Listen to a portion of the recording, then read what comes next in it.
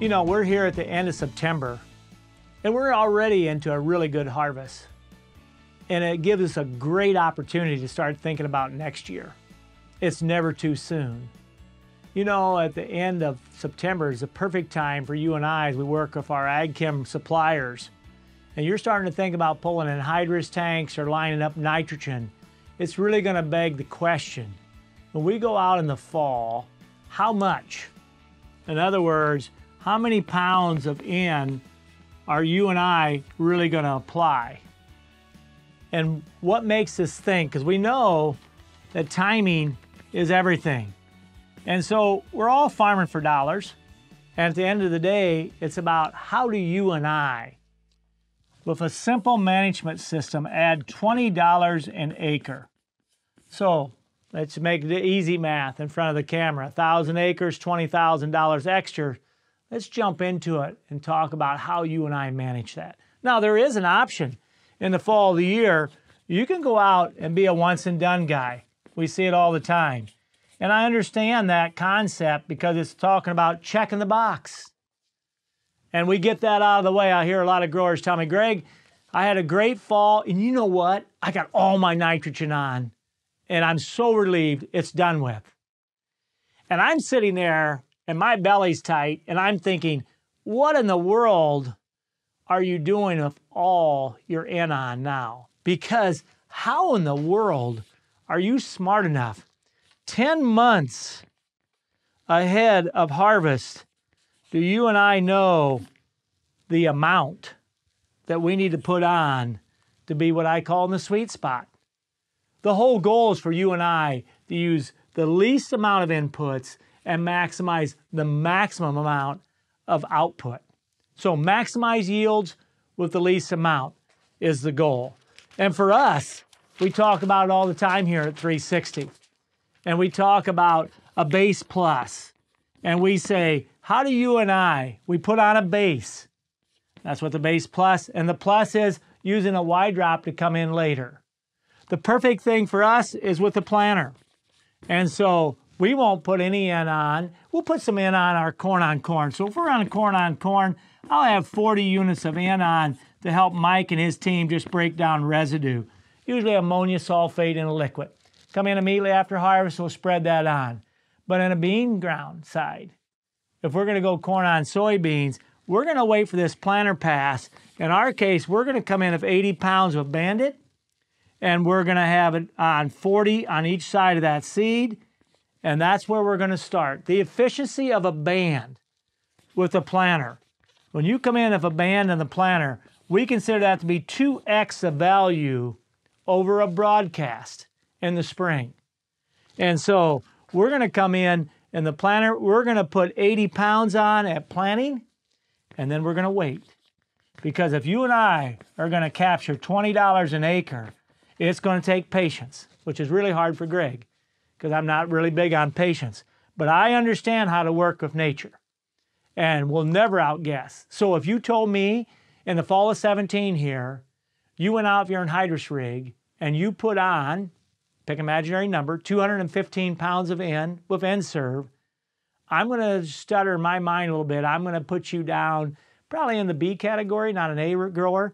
From the standpoint, I'll never convince me you have it right. You're either gonna have way too much or you're not gonna have enough, and you're gonna start to pull back. Remember, corn can never have a bad day. And we realize that every kernel on an ear of corn in length is worth 6 bushel to you. And so if we start to blow off tips here because we ran out of N, and we blow off 5 to 6 tips or kernels, we're looking at what? 35 bushel? And 35 bushel, even in a $3 corn market, is enough to get us pretty interested. So let's talk about the base plus system. In our case, we're gonna come in and we're gonna have 80 pounds on, and we're gonna sit. If it's going to be corn on corn, I'm gonna be more up about 125 pounds. We gotta pay the carbon penalty. And so, depending upon what you're at, but if you're gonna do corn on soybeans, we're gonna be at 80, and we're gonna wait. And we're gonna use the soil scan, and the soil scan is gonna tell us when we need to start to react, because we don't know where the gas tank is in those fields. But in our case, we're gonna come in Central Illinois, in about that June 1st time frame, we'll start coming in the field, and we got the different soil types that are out there, and we'll come out and we'll pull a couple soil scan 12-inch cores, and we're going to read exactly where's our nitrates. And so we know when to react. We're looking for the tank to get pretty low. We're always in parts per million of nitrates, and so when I get to 10 parts per million of nitrate, I start to react. In our case, when we say react, we're in a growing crop. We're going to use Y-drop. And so we're going to come in with the Y-drop, and we're going to come in, and now we're talking about timing and placement. So we got our corn growing out here, and we're going to start to position nitrogen right at the base of the plant where our root system is right underneath it. And so this is what we mean by positioning in to work really, really efficient for you. So we're going to let the soil scan readings tell us versus coming in where we would have come in early, say if a colder in the center of the row. And you can go out and watch our videos, and you can see the Dr. Mulvaney, the nitrogen about what we call nuclear N, and you can see the kind of response we get that. So instead of coming at the center of the row, we're going to come in and position it right beside the stalk on both sides. And all of a sudden, our efficiency starts to go way up. Remember the goal. We want you to be in the 0.7 club, pounds of N per bushel. Versus, we know it takes 1.1 pounds of N to equal bushel. That's science. You can't change that.